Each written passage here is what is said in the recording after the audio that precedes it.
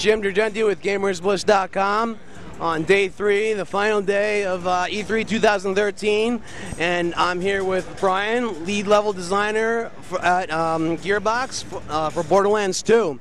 And if many of you don't know, the new DLC, the final DLC for Borderlands 2 is coming out. It's not the final one. For Borderlands 2? The fourth campaign. Okay. All right, so it's the 4th campaign DLC for Borderlands 2, and I gotta tell you, after playing it, it was unbelievable. Brian's gonna talk a little bit more about it, but it is literally like another Borderlands game in itself. I mean, you know, every different area has new enemies. All the new enemies do different things. So do you want to talk a little bit about how big the DLC actually is? Yeah, definitely. This is the biggest one we've done so far. In terms of enemies and new content, new art, this is bigger than the last 3 combined. So we've got all new enemies. You won't find a single bandit in this DLC. No reskins, all brand new enemies. Skeletons, knights, wizards, dragons, dwarves, all the fantasy tropes you're used to. All right. So every area has its own kind of enemy, correct? Yeah. Every map will have a whole new selection of enemies. We actually had so many enemies that we had to really, some of them are only used once in one map because we have that many new ones. I noticed there was pretty impressive graphics in the background. There was, like, you know, I don't want to spoil anything, but there was, you know, explosions in the background.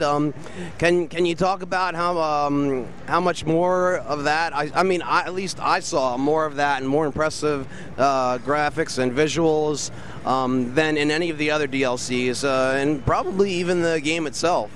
Yeah, this one's got all new art. We've got all new vending machines, new loot chests. New environments, all new art sets like castles, mines. We got a dwarven mines, forests. Pretty much everything in this is brand new.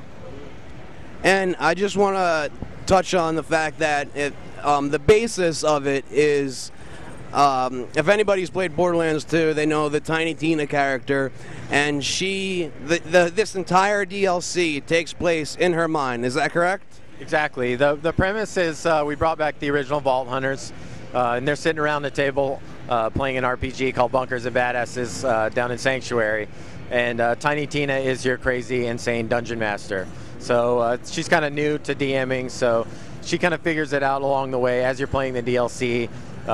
She'll spawn a boss in right at the beginning of the campaign and then realize that probably won't work. So then she'll, despawn it and respawn it with a smaller, more manageable boss.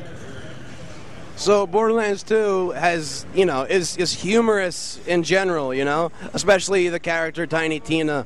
But it's just with it all taking place in her mind. And basically, anything's possible, pretty much. I mean, she can drop, take enemies in, take enemies out. It's all going on in her head, right? Yeah, it's a game within a game. Yeah. So really, as developers, this allowed us to go beyond what we would normally do. Things that normally wouldn't make sense, like in a plot structure, it doesn't matter because the whole thing's in Tina's imagination. So those of you that know Tina know how crazy she is. So things just kind of, can go nuts in a matter of seconds.